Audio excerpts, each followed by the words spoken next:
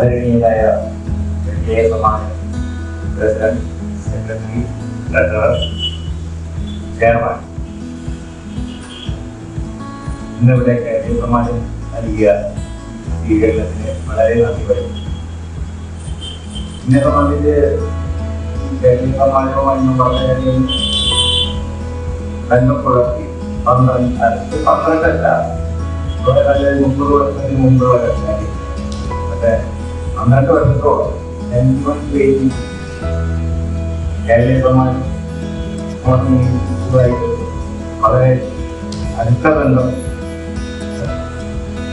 ഉണ്ടായിരുന്നു. കാരണം മറ്റൊന്നുമല്ല, ഞാൻ മാത്രമല്ല, എൻ്റെ ശരിക്കും പറയുന്നത് കേരളീയ സമാജത്തിൽ എൻ്റെ കുടുംബക്കാരായിരുന്നു മുഴുവൻ അധികം ബന്ധുക്കാരും. രണ്ടാളുകൾ ഗോപാലകൃഷ്ണൻ, സുധാകരൻ, മോഹൻ, അങ്ങനെ ഇവരൊക്കെ എൻ്റെ ചെറിയച്ഛന്മാരായിരുന്നു. അപ്പൊ അവരായിട്ടുള്ള ബന്ധവും അതിലുപരി മറ്റ് സുഹൃത്തുക്കളും ഇന്ന് കുറെ പേരൊന്നും ഡോംബിവിലിയില്ല, സമാജത്തിലില്ല, പലരും പോയി. അവരൊന്നും ഇന്നിപ്പോൾ സമാജം ബന്ധപ്പെട്ട് പ്രവർത്തിക്കുന്നത് വളരെ ചുരുക്കം വരെയുള്ള അന്നത്തെ കാലത്ത് അവരൊക്കെ കൂടിയുള്ള ഒരു കൂട്ടായ പ്രവർത്തനം വളരെ നല്ലൊരു പ്രവർത്തനമായിരുന്നു. എൻ്റെ കരിയർ തുടങ്ങുന്നത് കബീഷിനിൽ നിന്നാണ്. അപ്പോൾ കബീഷ് ബോംബെയിലേക്ക്. അപ്പോൾ കബീഷിനെ വരയ്ക്കാം. കബീഷിന് ഒരു പ്രത്യേകത വെച്ചാൽ വാൾ നീട്ടുന്ന വരയ്ക്കുന്ന പറയാം. കബീഷ് എത്ര വേണമെങ്കിൽ വാൾ നീട്ടാം. ആ ഗെയിമിൻ്റെ പല കഴിവുകളും അതിൽ ആ വാറ്റൊക്കെ രക്ഷിക്കും. അതാണ് കബീഷിൻ്റെ കഥകളിലെല്ലാം കഴിയാം.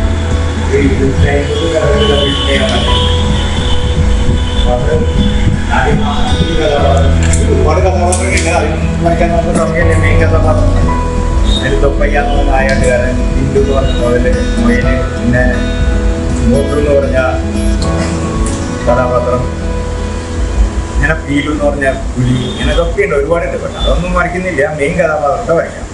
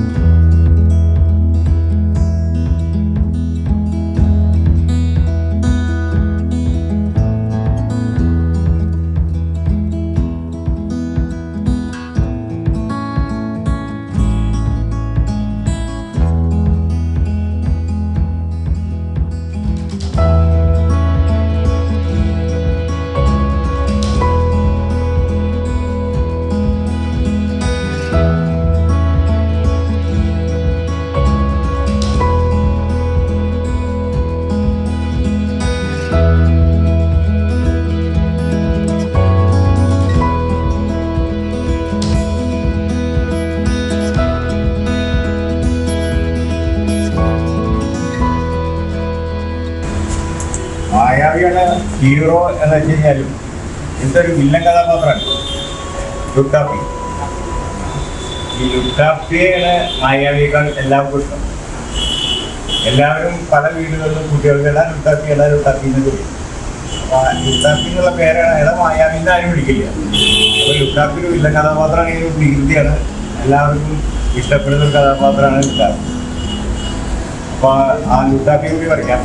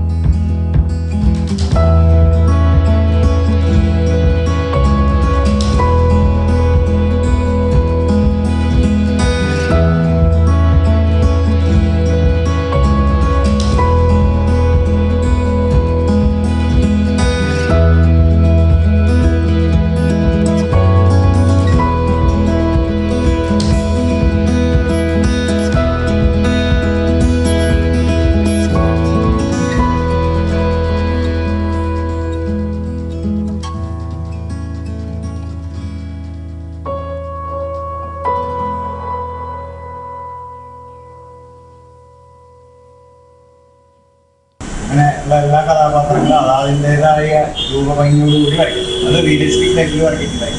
ശ്രീകൃഷ്ണൻ വരയ്ക്കുമ്പോൾ ശ്രീകൃഷ്ണൻ്റെതായ ഒരു ഡിവൈനിറ്റിയും ഒക്കെ അതിൽ കാണിക്കുന്നു. ശ്രീരാമൻ രാമായണം കുറെ വരച്ചിട്ടുണ്ട്, ദശാവതാരം മുഴുവൻ വരച്ചിട്ടുണ്ട്, അമർ ചിത്രകഥാരി.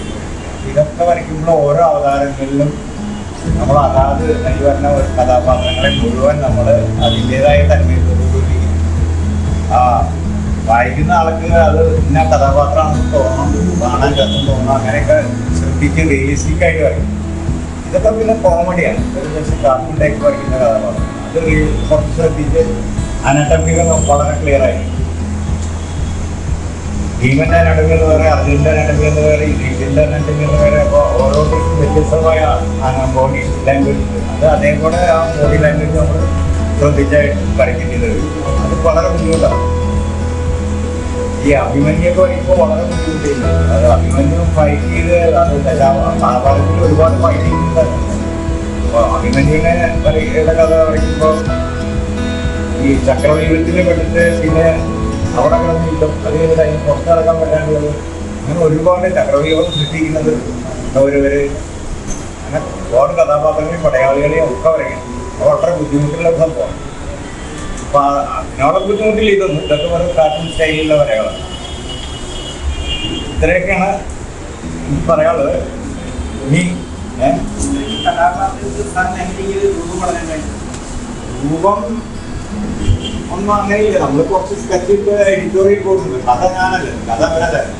അപ്പൊ എഡിറ്റോറിയൽ ബോർഡ് കഥ വരുമ്പോൾ അവർ പറയും ഇതിനൊക്കെ കൂടുതലൊക്കെ വേണമെന്ന് അവർ പറയും.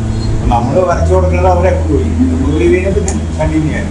പക്ഷെ ഈ അയലിലും പുരാണ കഥയിലും എല്ലാത്തിനായാലും നമ്മൾ ഏത് ആംഗിളിൽ നിന്ന് എപ്പോൾ നോക്കിയാലും കഥ കഴിയുന്ന വരെ കഥാപാത്രങ്ങൾ അറിയപ്പെടും. അതിൻ്റെ ക്യാരക്ടർ കണ്ടിന്യൂറ്റി വേണം, അത് ശരിയാവും.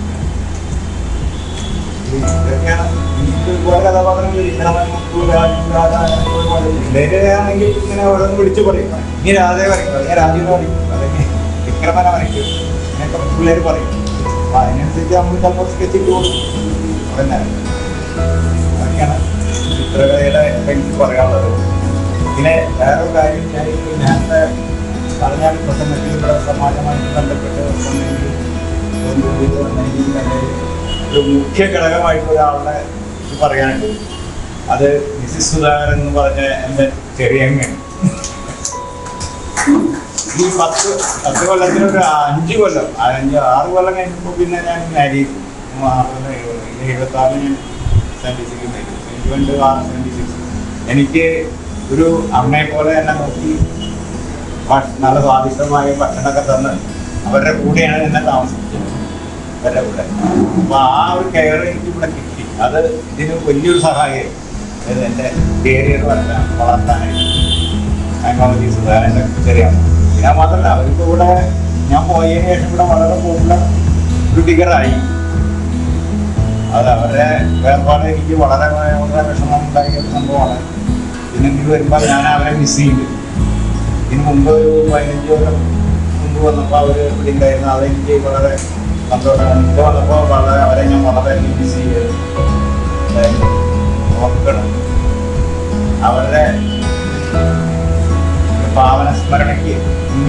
സമർപ്പിച്ചുകൊണ്ട് നിർത്തുന്നു.